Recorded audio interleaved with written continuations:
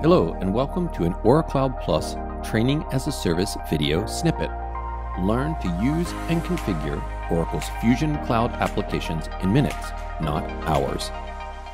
Hello and welcome to a quick tutorial explaining how to link an agreement to a master contract, right? So typically we're very familiar with linking agreements to line level or contract lines for purchase contracts, but not so often in pre-purchase or what we'll call master contracts. So let's quickly take a look at what we're talking about in terms of a master contract. We also did one of these on linking a purchase order to our master contract, so this video is somewhat similar. So you can see here I'm in the demo environments, logged in as Calvin Roth, looking at the procurement offering. But prior to going there, I want to swap over to the contract management offering or enterprise contracts. You can see we've got two different apps or functional work areas, setting up terms, setting up the contracts. I'll choose that contract setup. Then what I want to do is just go show you the contract, the master contract that I'm going to want to link.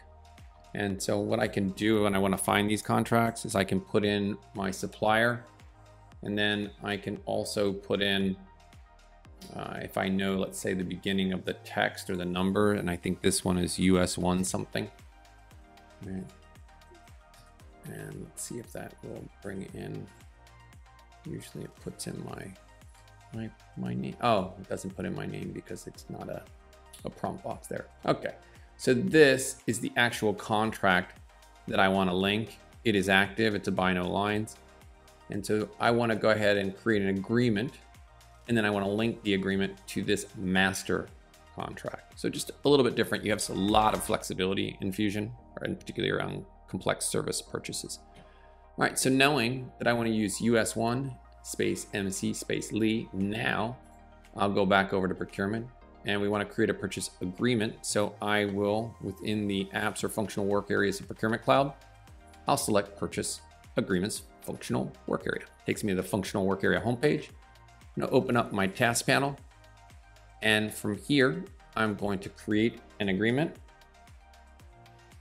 and I want to put in Lee Supplies again.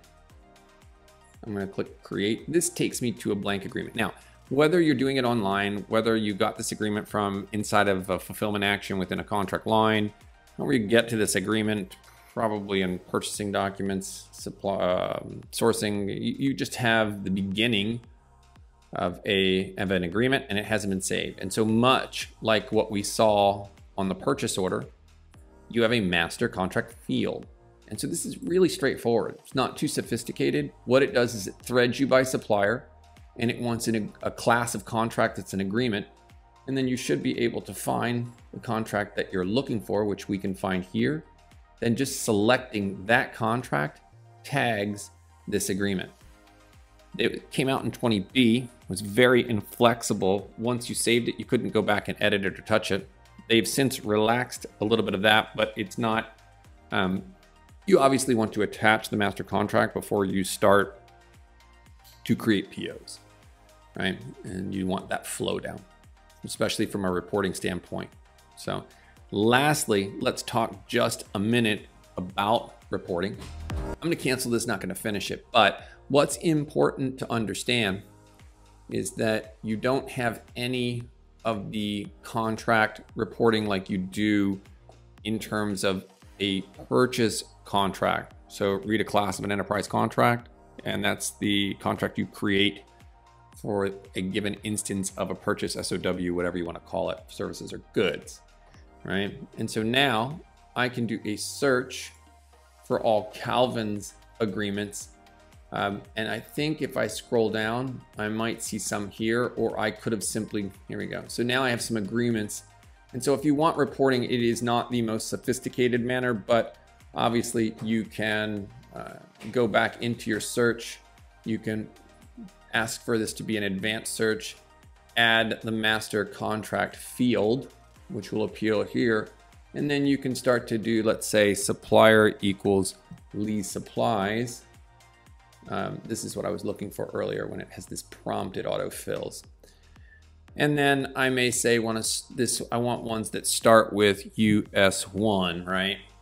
And so if I search now, I should just get, I think, 2 or so that are agreements tagged to that master contract ID. There we go, all 3 of them. So this is just another way. It's kind of a cheaper way to report. If you had a lot of these, obviously you can push this out to Excel or export if you want as well. Okay, so reeling it all back in, this is a different way that you can attach agreements now to a master contract. And obviously those agreements are attached to POs. Shows you a little bit about which contracts. We took a look at one of those. These are all in the demo environment, so you can take a look at these transactions.